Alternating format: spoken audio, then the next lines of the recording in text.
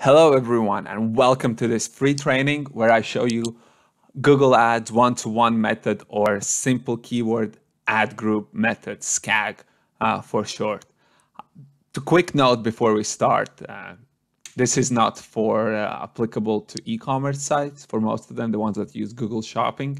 This is only for Google text ads, just like that.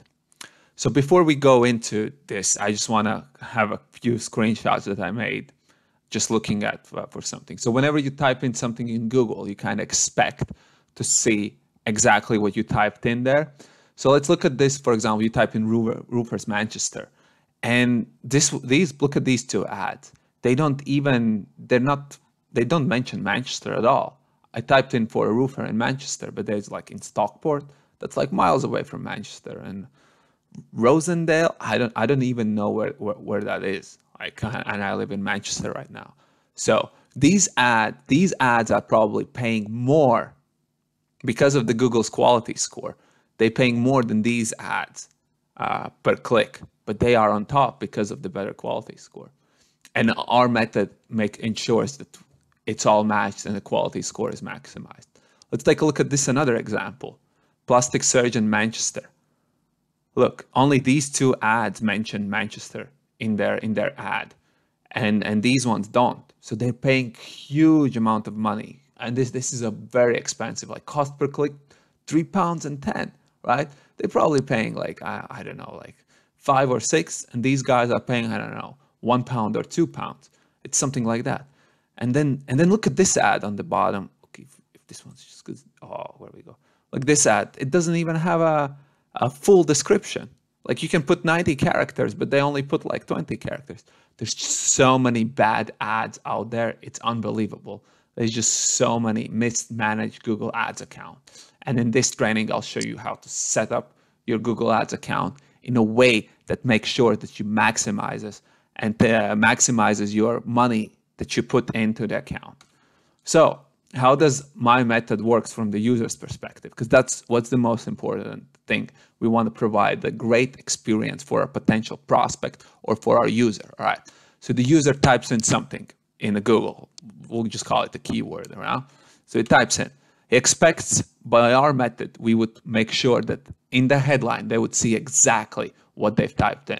So they would see that keyword. Whatever they typed in, they would see it there under our method. Right? So, and then apologies for my bad paint job, but this is just to show you an idea, right? And then after the click, they would get on the landing page that would have that keyword, that search term that they typed in right on the page. So it's like a smooth transition from the search term to the search engine results page and then to the landing page, all matched up. It would look lovely. Like I've gotten to the right place. Now I can submit in my details because this is the page exactly that I was looking for. Okay, so how does it look like from the account performance perspective? So this is just like a screenshot of one of my clients' account that I'm working with.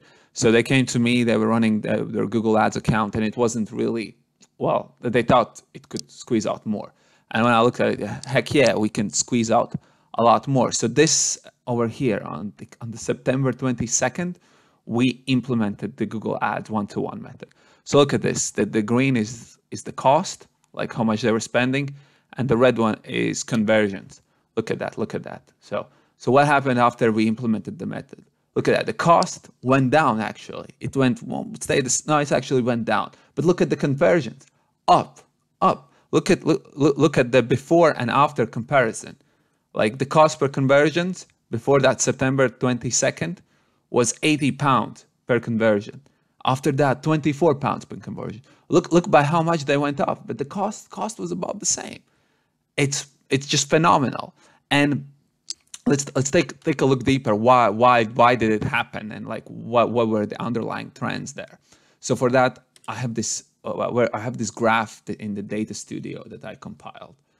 I really love this graph. Like, so just to explain a little bit more, you probably, if you don't know Google's quality score, I'll go a little bit later into deeper that, but it basically on a scale 1 to 10, it assigns how good of an ad it is, and there's a couple of factors in this.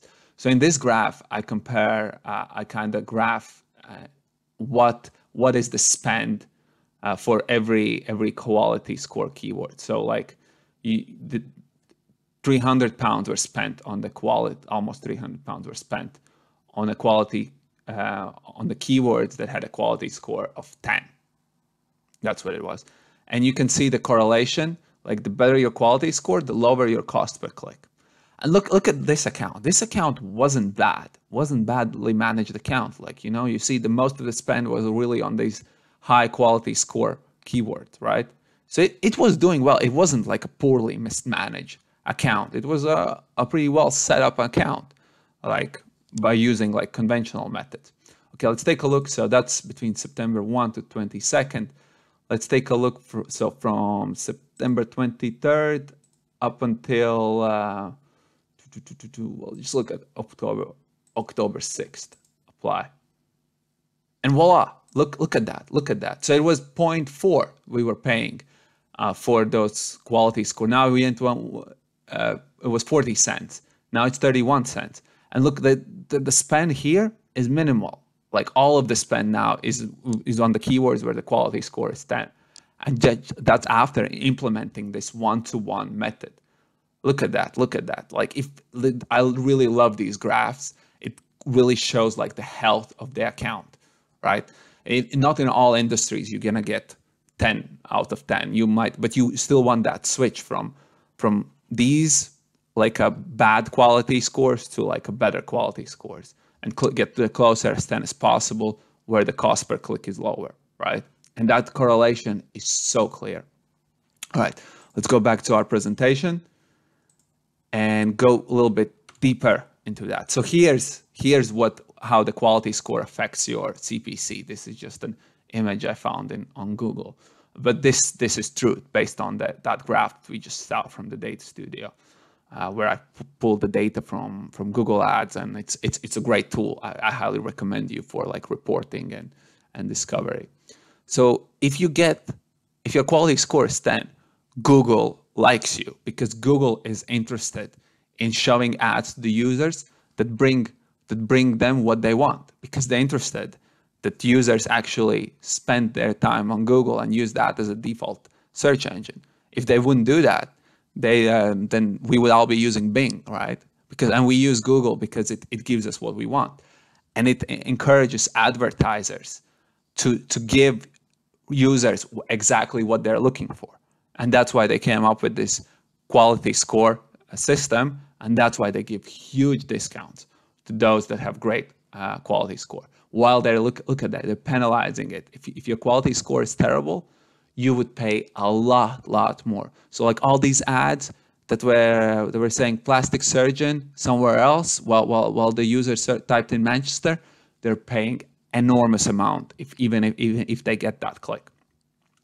So quality score is based on the three main pillars. So the first thing is relevance, which we are maximizing basically how the ad copy is relevant to the keyword. And the way we do that, we just put whatever in the search term, we put that in the headline 1. And that's why we get the max point for the relevance. And then also in the description text, we try to put strategically the keyword text. That's how we get the relevance up. The click-through rate, obviously, if we give user exactly what they're searching for, they're more likely to click on it because it's exactly what they searched, exactly what they were thinking. They see an ad, a search result with that specific text. Obviously, they're going to click on it, and the click-through rates are going to be high, and our quality scores are going to be high. And the last but not least, the landing page experience. On the landing page, we're going to do what's called dynamic text replacement, where we match the headline of the landing page to that same keyword. So like once they get on a landing page, they see the same thing that they clicked on the ad. It's like, all right, I'm in the right place. I'll keep scrolling. I'll keep reading. I'll take actions from this landing page. So that's how, with this one-to-one method, we hit all these three main pillars of having a great quality score. Okay, so let's go actually, this is the most interesting part. So how we actually structure our account. So this is the old structure. And all the Google Ads courses are advocating this, that you must have multiple keywords in one ad group, and then you create an ad, like really everyone, and then you kind of group them, and you have 20, 30 keywords per ad group, and so forth. And then you put couple ads, you A and B test them. Yeah, that's all good. But no, here's the method that I favor. So firstly, you only have two match types: exact match and broad match modifier, right? No phrase match, no broad match. You never use them. Like, these are pointless. You want to get most of your spend through the exact match. Then also you split all the campaigns. So you group your campaigns by some topic, right? If you're a law firm, you have an immigration lawyer, and then you might have some conveyancing, right? So you group these two campaigns. Also, you can group the campaigns by location, right? So you have location campaign where actually in the keyword they type in Manchester or Bristol or London, right? And they can type in anywhere in the UK. And then you have some specific campaign. If someone types in, for example, immigration lawyer, just that, right? You want your ads only to show in a certain area, so you strict the location for that. So that's how you split up the campaigns. Then the ad groups. This is where the one-to-one comes into place. It's one keyword, one ad group. One keyword, one ad group, and that's it, right? So all of the and both of the keywords will be duplicated twice, and the ad groups will also be twice. So if you have a keyword, for example, immigration lawyer, right? You have it as an exact match in an exact match campaign, and you would have it as a broad match modifier with the pluses in front of the immigration and in front of the lawyer in the broad match modifier campaign. All right? So, and then obviously you would set up multiple ads. But the ads, and for every ad in that ad group, the headline one will be exactly that keyword, right? Or you can, so for example, if it's immigration lawyer London, you might put headline one, immigration lawyer in London, right? If the character limit allows you to do that, right? So you customize it based on that. But it's as closely matched to the keyword as possible. And for all the ads, the headline one will be the same. And then a headline two and a headline three in descriptions, you can rotate. I always put like 6 of them, and then they all rotate, and you figure the Google itself figures out which one is the best one and it wants to use, right? And then obviously you have the landing page with that same keyword. I use the dynamic text replacement with an unbounce account where in the URL you put like a question mark and then your parameter name, and then you type in equals to whatever your keyword is, and that's your final URL. So, and I build this all out in a Brick spreadsheet, and then I upload it to the account, and it works great. It works magic. You really maximize the quality score, and also your account is really well organized. So take a note of this slide. You might screenshot it. You might write it down. This is the most important slide in this training. Okay, I hope I've given you tons of value so far, and you might have some questions. So do you think, is this hard to implement? So creating a one ad group for every keyword, obviously if you do it manually, it will be super complicated, right? Because you would, if you go to the Google account. The way I do it, I build it out in a spreadsheet, use formulas, and then I upload with the Google Ads editor. It takes like 2-3 hours to restructure an account with like 300 keywords, right? And then when it comes to bid optimization, right, you might think it's going to be difficult, right? Because you're going to have so many keywords, so many ad groups. But no, it's actually easier because your account is very well structured. It's really, it works in a system, right? And then you can, if you get a lot of conversions at a good rate, you can turn on smart bidding, and it works great with that because it can bid on such a granular level, right? With all these different keywords built out with a specific ads. So it works wonders. So I've given you tons of value. I hope I gave you good ideas and you could understand of how this could work. So I have, if I may ask, take a minute to give you like 2 offers that you could do as the next step. So one, I've created this online course. It's comprehensive, but at the same time concise.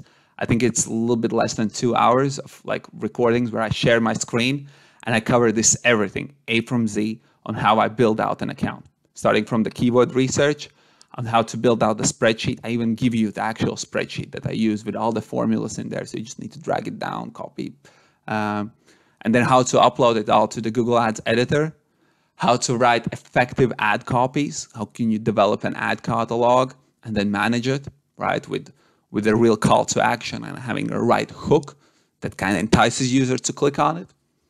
I teach all that. How to build a landing page with, I use a landing page builder Unbounce, but you can apply it to anything. And you can apply it also to your website if you want to use that. But I always recommend using a landing page so that user is geared towards that call to action and takes that action, whether submitting the lead form or whatever you want to do. I also cover how to set up the tracking, because that's really key, right, when it comes to the optimization. And then I cover how my method of optimizing the bids based on the metrics like search impression share on top, and obviously the cost per conversion and average position before it gets deprecated by Google. So that's one thing. I'm selling that course for dirt cheap at the moment, right? So take advantage of that before the prices rise for that course, because it will really cover it with you. Also, if you want help from me, you can schedule a call with me absolutely for free. For 30 minutes, we're going to discuss what are the best steps to restructure your account, or however I can help you. And I can give you like we can discuss how I can personally train you, because you probably are the best person in your business to run, like not someone in the agency who knows, who maybe doesn't know as much about your business as they could, to make sure, and is invested enough to optimize your account to the best. Because Google Ads, it seems complicated at the beginning, but once you kind of get the grasp of it, of the main concepts, it's actually fairly simple, right? So I can give you this personalized training over one day, and we can actually restructure account with you side by side, and I can give you training on how you can optimize it further to make sure that your investment in the Google Ads is maximized to the thing. So buy the course or schedule a call with me, or you can do the both. So thanks for tuning in. I hope we get to speak in person as well. Thank you. Ciao.